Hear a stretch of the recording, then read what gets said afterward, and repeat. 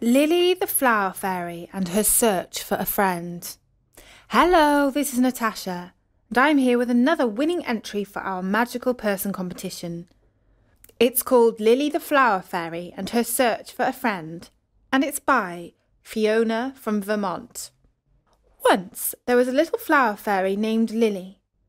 And of course, like all flower fairies do, Lily took care of her flowers.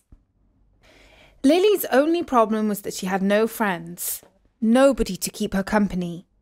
That made Lily really sad. She was kind of sad all the time, but she was very diligent. She made sure her flowers were in perfect shape. She did not want her poor lilies to die just because she was sad. Every night she wrote in her diary. There was nothing happy that she wrote in her diary, just sad things, and how to take care of flowers. One day she said to herself, I really need some friends. I need to go meet some other flower fairies like me. So that's what she did. She took a little satchel full of berries because she did not know how long the trip would take. She put on her hat and her best dress because she wanted to look so nice so she would impress the other fairies so that they might want to be friends with her. She flew, ran, jumped and swung on vines through the garden. When she got tired of one way of travelling, she did the next. For instance, Lily ran for a while until she had to jump over a pile of sticks. Then she swung on the pea vines until she came to the frog pond that she had to fly over. While flying, she bumped into an acorn house like her own, except the house looked abandoned. There were cobwebs in the windows, the gardens were dead and overgrown, and the roof was caving in. Just then she noticed a little baby flower fairy sitting on the doorstep of the run-down acorn cottage. She was all alone. She's just like me. She's all alone in the world, Lily thought to herself. Oh, you poor thing. I'd better take you back to my house and give you some food. Suddenly she heard the ground shake. What's happening? She cried.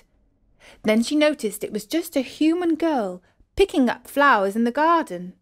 Right then the girl noticed the acorn. Look at this pretty little acorn, she said. Suddenly she picked up the acorn. Oh no, thought Lily, the baby flower fairy. She just had time to fly up and scoop the baby off the step without being seen. When the baby was safely in her arms, she flew her back to her house. Lily lived in an acorn house, similar to the one that she had found the baby in, except Lily's house was cute and tidy. There were lily petal curtains in each window, a garden filled with white and pink lilies, and vegetables of every kind. A bouquet of lilies stuck out at the top of the acorn roof. There were some wild berry bushes growing right by the side of her house. Each morning, Lily would go outside to pick berries and fresh vegetables for her breakfast. Lily flew in with the baby and put her down on a hummingbird feather bed. After the long trip, the baby fell fast asleep. While she was sleeping, Lily went outside to pick vegetables and berries to feed her new friend. She came in and put her gatherings on the little bark table. Next she got some wooden bowls out from the birch bark cupboard and filled the bowls with a wonderful salad of vegetables and berries.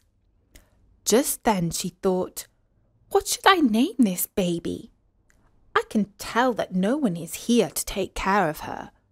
Then she took a closer look at the baby to see what kind of flower fairy she was. Oh my, cried Lily. She's my kind of fairy. She's a lily fairy. I will call her Little Lily. When the baby woke up, Lily gave her the salad. She ate it very hungrily. Lily took care of little Lily for the rest of her days. Finally, she could write happy things in her diary. She wrote things about her new little friend and their happy life together. They lived happily ever after in the little acorn house with a beautiful garden of lilies all all around. And that was Fiona's story. Lily the Flower Fairy and her search for a friend. Fiona writes to us, "My name is Fiona, and I'm a 9-year-old homeschooler that loves stories about magical people. I live in Vermont and love to play outside, climb trees, play soccer, run, ski, and work in my flower garden. Sometimes I even play Irish and traditional American fiddle music for the fairies in my garden. I also like to sew dolls' clothes while I listen to Story Nore. It's really fun to write stories.